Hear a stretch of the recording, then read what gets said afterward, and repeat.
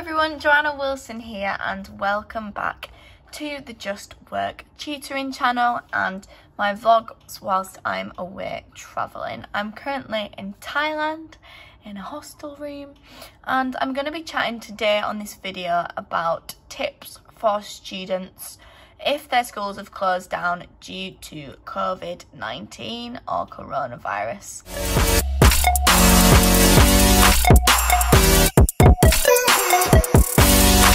Just Work Tutoring. I've been getting a lot of messages recently from students that are in a bit of a panic as their school has been closed for the foreseeable future and they're not too sure what to be doing about their studies. So I've got 6 tips that I'm going to be talking about in this video to hopefully help those students who are in a bit of a limbo at the minute. So first and foremost, tip number 1 is to communicate with your school. It's really important that you know how long these things are going to last, what the plans are, whether exams are still going to go ahead, and the best thing you can do is communicate with your school and also listen to government guidelines regarding those things. We are very early in the process at the minute, so it does mean that things can be changing quite rapidly and we've still got a bit of time till those exams, so having that communication with your school is going to be key for what's going to be happening over the next couple of weeks. Tip number 2 is to take initiative. It might seem like a big woohoo that school is closed, but if it's going to be reopening in 3 weeks, 4 weeks, 5 weeks, we are still going to have to sit those exams and we are still going to have to be cracking on with coursework, revision and all that stuff. It's down to you to take initiative as soon as you can and get cracking with the things that you should be doing in this time off. Acknowledging where we're at and acknowledging what we've got to do in this time off is a big deal.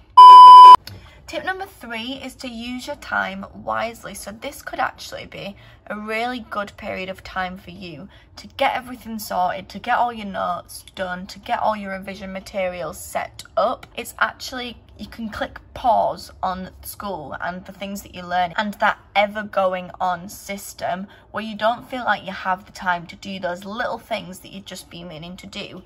Use this time and write a full list of all those things and start to tick them off. This is a brilliant time for you to get everything clear in your mind and in your revision so that when you go back and when exam time comes around, you are prepared. Tip number 4, as always in a tip section for myself, practice exam questions. These are the things that are going to get you used to exactly what examiners are looking for, and the more you practice on those topics that you've already learnt, the way further ahead you're going to be and the way less weight you'll have on your shoulders when you get back. So those are the things that you can be doing in the current time frame. We're going over, we're using our time wisely, we're making those revision materials and we're practicing papers from things that we've already learnt. The last 2 tips are on moving forward in the future. So tip 5 is read ahead. You've got revision guides. You've probably got access to your teachers through email. Ask them for resources, ask them for the things that they were going to be doing over the next couple of weeks and get yourself prepped, even if it's not full understanding, get yourself prepped and reading ahead for those upcoming lessons and upcoming topics that you may not have time to cover when you go back to school. And tip number 6, I would say for anyone out there who's struggling with a particular subject, you might need that little bit extra support. Look into getting a tutor.